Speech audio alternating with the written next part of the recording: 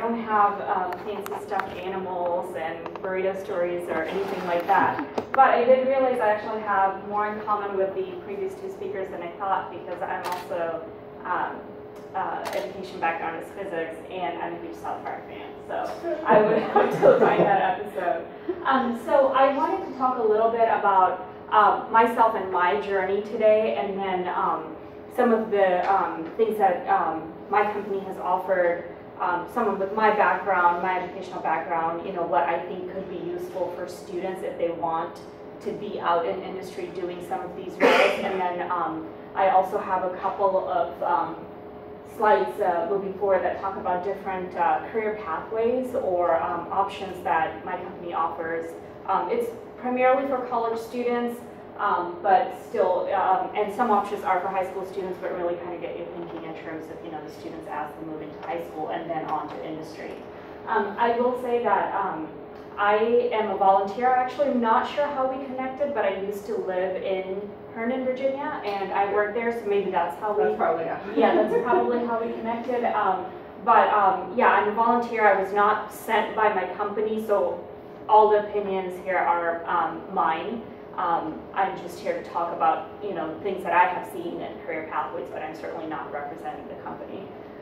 So I'm the systems engineering manager at Cisco. So how many of you know what Cisco does? Okay, because I think a lot of folks say, oh yeah, I've heard of that company, and they're all over in San Jose. I see the buildings, but I don't know what you guys do.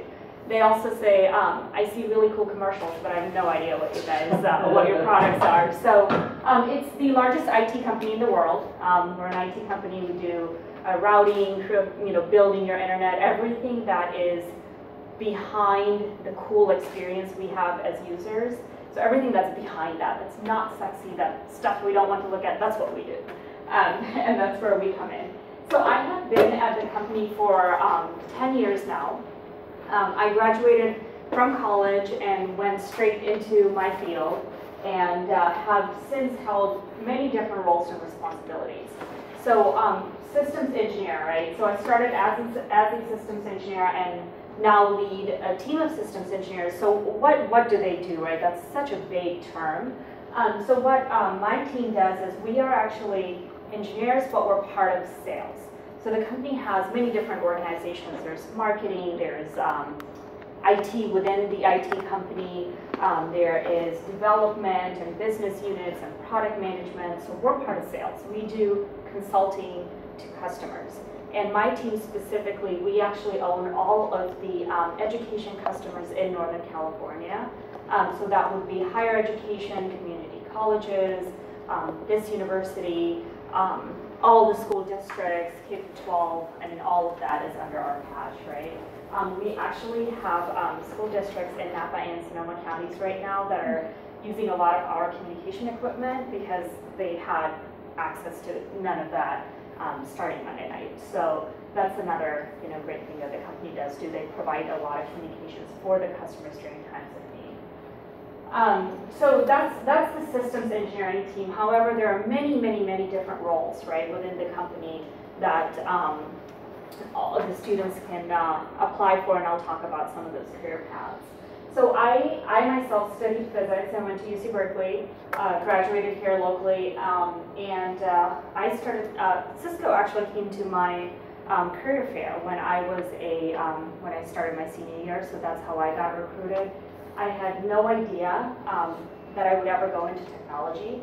I just knew I enjoyed physics a lot, and I really wasn't thinking ahead. And when I became a senior, I thought, well, I'm kind of tired of being broke. I don't want to go straight to grad school. Let me just throw this out there, build this thing called a resume, throw it out there and see what sticks. And that's how I ended up at the company, and I've been here ever since and just really enjoy it. Now, I certainly don't propose that you tell your students that. I think there could be a lot more planning involved. I actually never thought I would end up in technology. And one of the things that the recruiters were looking for when they came to my career fair was not just, so my degree was in physics. I was not a computer scientist. I was not an electrical engineer, which is typically what the company hires. But I think they started changing their the way they source students right when I was coming out of college. So they started looking for more and more students that were hungry to learn, that they knew are quick learners, that they can take in and train them and teach them everything they would need to know. So there's, to your point, there was nothing that I learned in college through textbooks really that I use today in my job. However, I use all the critical thinking skills that I've learned, right? So that's what the recruiters started looking for. And that was just one part of it. That was really, I would say 50% of the equation was, are these folks able to think in a technical manner, and can we teach them, very technical products and how it works? But it was also about communication, and that was the other part of the equation, right? So how well are they communicating? Can they work in collaborative teams? Can they talk to customers in my case? So I actually double majored in history, and funny enough, even though I was applying for a technical role, the recruiters asked me a lot more about my background at studying history than they did about physics, which to me was very surprising, but when I started working, I realized why. And that's because from the minute I started at the company, we were part of big teams, and we always worked in teams. There was not a project that I did that I did alone. And if any of you have been to our campus in San Jose, they're actually starting to even break down all the cubes and create very collaborative office environments. It's all about collaboration. It's all about working in teams. It's all about communicating. It's all about coming up with ideas and brainstorming.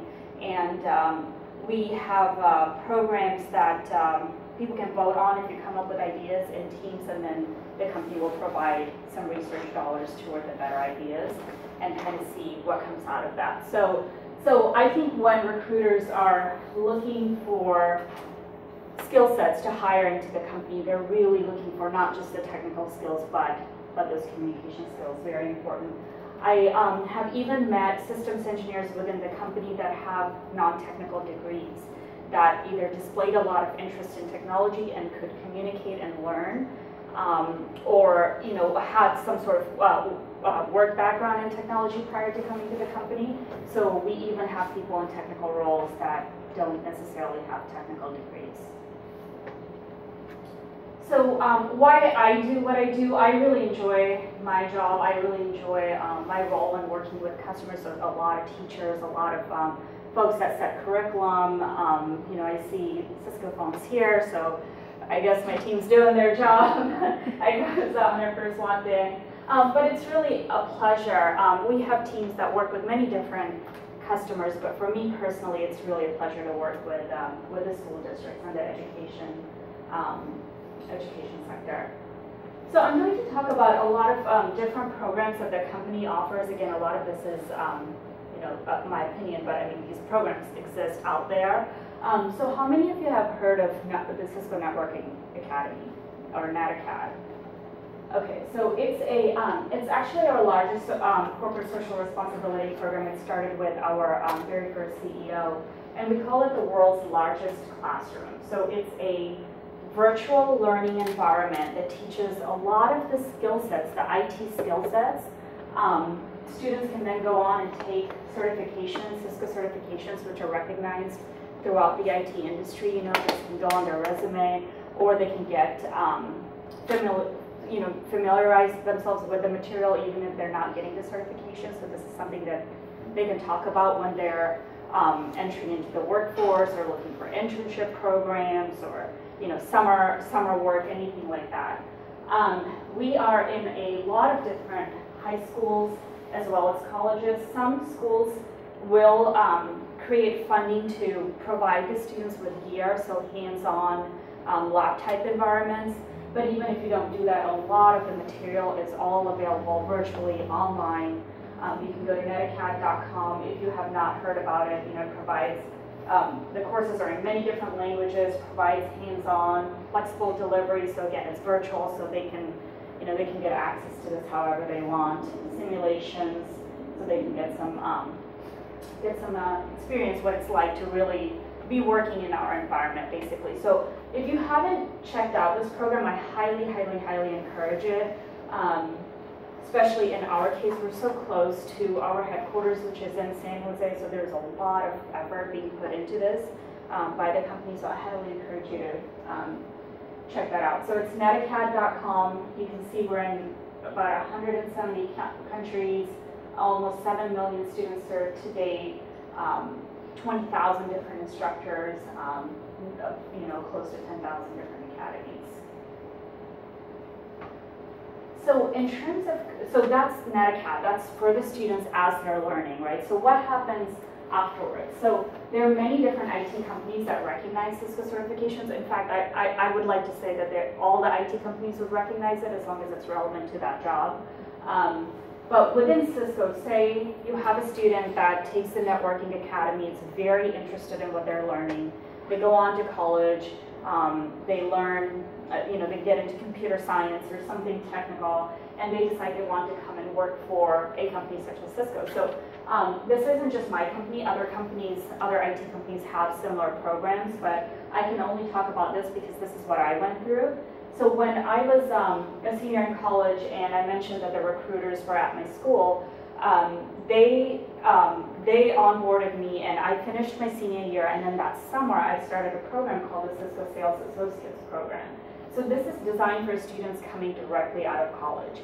And the nice thing is they hire you, they start looking for these candidates, well before they finish college, or usually within a year and a half of finishing college. So what's nice is that students can know that they already have a job even before they finish sometimes, which I thought was really, really neat. So this is deceiving because it says it's the Sales Associates Program, but it's actually for technical sales jobs as well as engineering jobs such as mine. So it's part of the sales organization, but it's a technical role. The format you can see here, there's a lot of virtual learning that goes on. Different curriculum is delivered in different ways. There are centers set up, so San Jose has probably one of the largest, where we have the most CSAP associates here. In San Jose, they will all come to the office, learn together with each other, again, very collaborative. And then after their third month, they move to on-the-job experience. So they're talking to customers, they're doing presentations, they're doing demonstrations, they're doing many different things, taking everything they learn in the first 3 months and integrating that for the rest of the year. After that, they usually join the field. So for example, someone that has finished that for the first year will join my team if I were hiring someone, and then they start working with the rest of my team.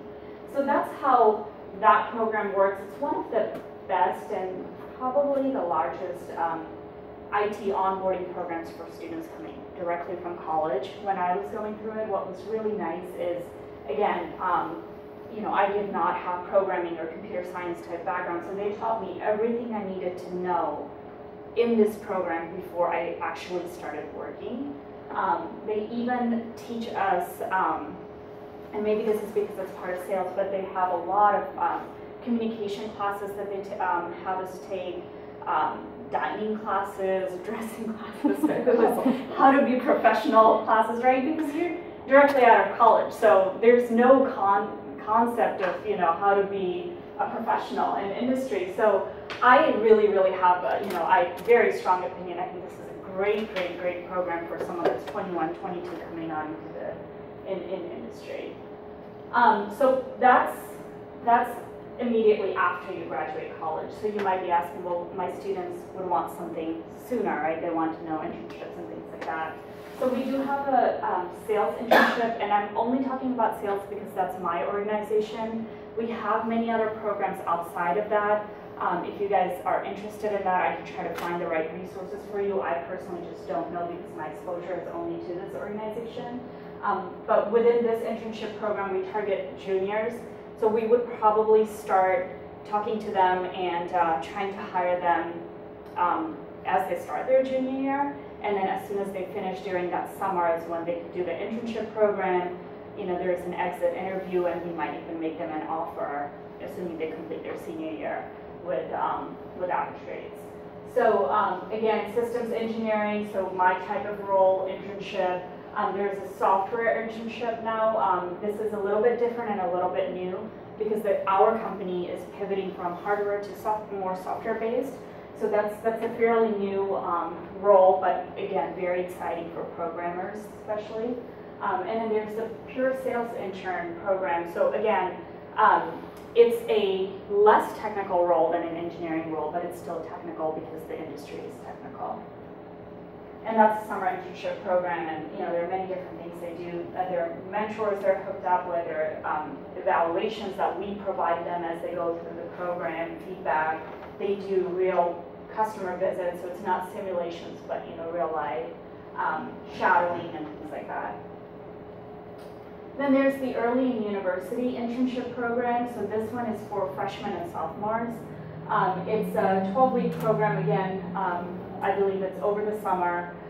There are various hub locations, so San Jose happens to be one of them since this is our headquarters. So 1 week of training will be in San Jose, and other than that, they're in their local areas that they were hired from. Again, there's a systems engineering internship and sales internship. So you can see the requirements here are that they are actively pursuing degrees in all of these different areas, but however, it's not restricted. It's not strictly those areas. It could be anything that's related to that. And again, we're doing mentorship programs, learning and development for them, customer insights. They're working with real teams. So we had some interns that were working with my team that were going out and doing research about our customers and presenting it back to my team. Things that we didn't even know about our customers. So they were doing an excellent job. And that is the end of my presentation. So again, highly encourage you guys to check out NetAcad if you're not familiar with that.